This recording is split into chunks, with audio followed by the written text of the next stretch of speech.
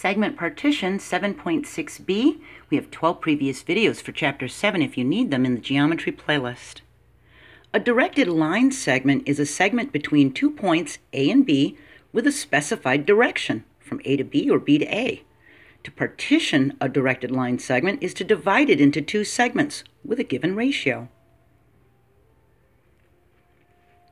Finding the coordinates of a point in a directed line segment, we can find the point P along the directed line segment, this purple line, from point A at -8, -7 to point B, 8, 5, that divides the segment into the ratio 3 to 1. We can also write it 3 to 1 like that. We find the rise and the run of the directed line segment, and it's where the horizontal run meets the vertical rise. We count, there's 12 boxes here, and there's 16 here, so the rise is 12 and the run is 16.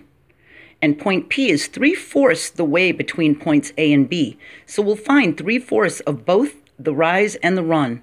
3/4 of the rise is 3/4 times 12, which is 9, and 3/4 of the run is 3/4 times 16, which is 12. So we have a 9 and a 12.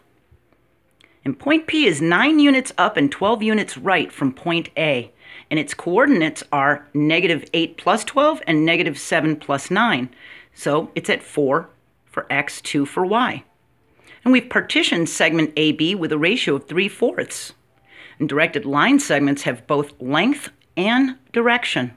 And 3/4 is a 75% partition point. If it was a half, we'd have a 50% partition point, wouldn't we? And if it was a fourth, we'd have a 25% partition point. Okay?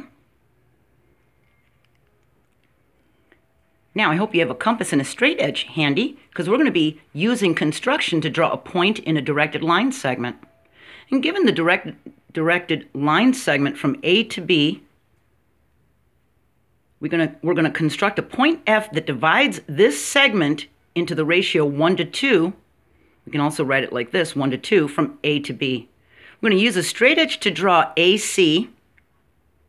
So it doesn't matter. The exact measure of the angle isn't important, but the construction is easiest for angles about 30 degrees to 60 degrees. So try to make your angle between those, okay?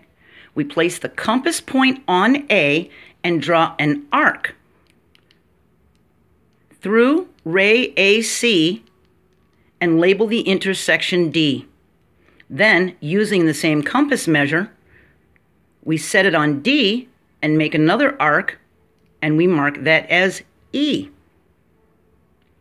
Now, we connect points B and E, we draw a segment, and construct an angle congruent to angle AEB, this one right here, with D as its vertex.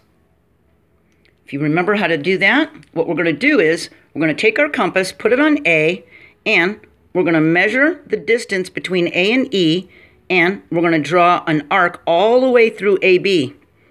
And now we've got F, okay?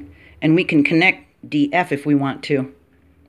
We label the intersection of the angle with ray AB as point F, and point F divides the segment into the ratio 1 to 2. Okay? Our next lesson is direct variation, that's 7.6c, before we get into Chapter 8. All right? We're going to talk about some right triangles in Chapter 8. So I hope you've been practicing with your compass and straight edge, and now you know how to do a segment partition. Have a great day, and I'll see you next time. Bye.